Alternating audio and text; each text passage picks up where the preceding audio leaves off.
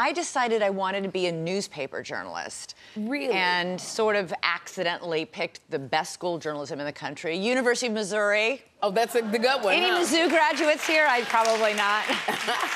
But I went to Mizzou, and while I was there, I decided to switch from being newspaper to being radio and television. But it's a great school of journalism, and it launched me on this career. And Sherri, I don't know about you. I'm sure comedians go through this phase too, but yeah.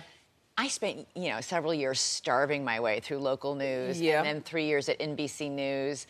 And it never, there were times when I couldn't figure out how I was going to pay my rent and put gas in my car when I was in local news, and like it was really. You're speaking of stand-up comics life, right? Yep, exactly. Yes.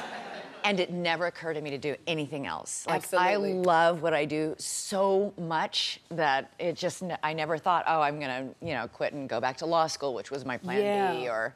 This is it. This is it. I remember watching you. I remember when you took over for Barbara Walters when she left 2020. So did she give you oh any, God, my hair, helmet head. Oh my God. Isn't it amazing when you see your hair back way when? It's so so why didn't somebody pull me aside and help me? Because they were all wearing the same hair. Like, well, actually, John Stossel looks pretty good, but Barbara and I are like, yes, we have the same hair. But I'm watching you both. Yeah. When you left, did she give you any words of wisdom? To me, she goes, "Why are you crying?" That's what she said. It was something, listen, and I know, because we both worked with her. Barbara Walters was formidable. Yes. She was a force of nature, and just getting to work alongside her for all the years I did, and to watch somebody at the very pinnacle, the very peak and pinnacle of success in our business, work as hard as she did on every interview.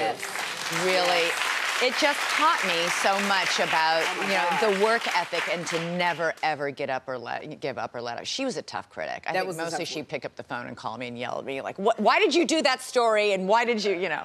She was tough, but she was Barbara. Yeah, that was Barbara. We both know. Yeah.